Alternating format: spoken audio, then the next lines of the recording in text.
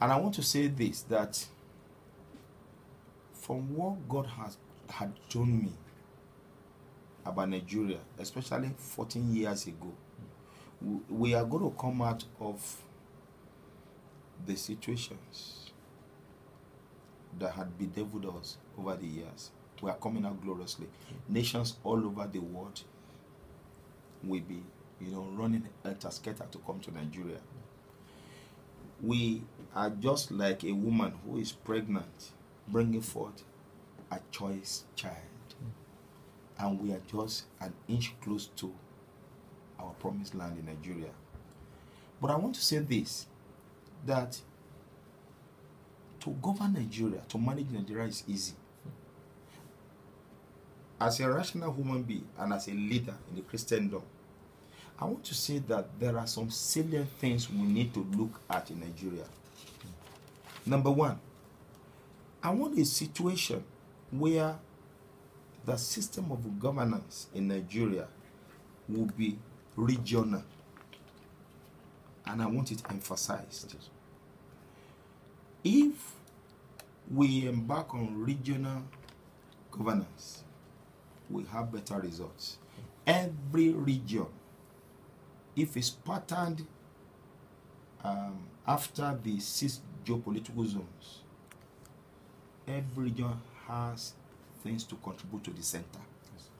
It should be a flow from the region to the center, not from the center to the regions. Check the north. The north has a lot to offer. Check the east has a lot to offer. Check the west has a lot to offer. Check the south has a lot to offer. We should contribute to the center. My advice is this: let's restructure Nigeria. Let's look at the regions. Let's revive the local government system so that we can get to the grassroots. Take Ondo State, for example. Map out Ondo State. Check each local government, what is available. Let's look at the bitumen in Agbabu area. Let's look at the Olokola zone. Let's look at the deep harbor along a larger coastal line. Let's develop those areas. Let them contribute to the center. Let's look at Ekiti State. Let Governor Fayemi map out the mineral architecture of Ekiti State. Let him look at the granite at Itaore. Then the whole of Ekiti State is seated on minerals. Let's see how to mine the minerals, contribute to the center. The same thing in the north. How about the coal in the east? How about the oil in the south side that we depend on? It should not be a mono economy.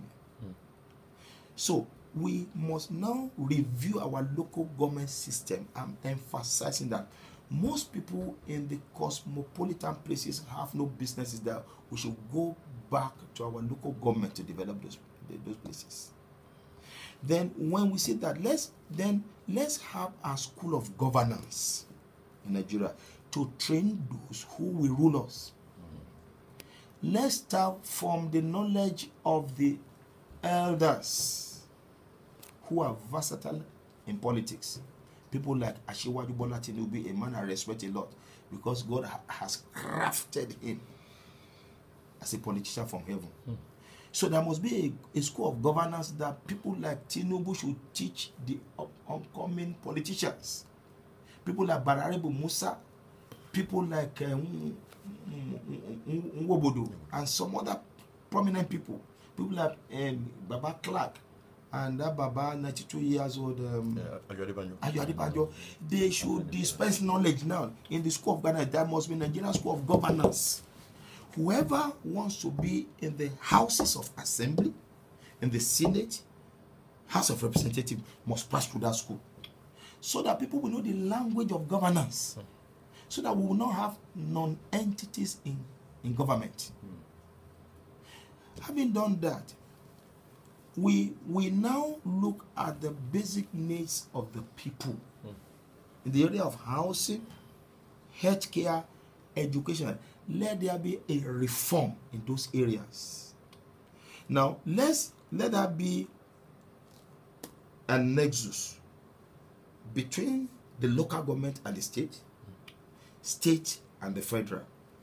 Local government open this number of roads, state open this number of roads, federal open this number of roads. Nigeria will become a paradise. Yes, sir. The agrarian states must be well looked into. Take for instance, Oyo State. Engineer Makinde, who is there now, is a versatile person. The brain that God has given him to manage his own private destiny will be handy there. Let him map out Oyo State. Mabu at Igbeti should be developed. The what do we call it? This thing fruit. Cocoa. Not cocoa. This fruit that they normally pull, it has something like a bean at the Cocoa. no. Tamanfumuba.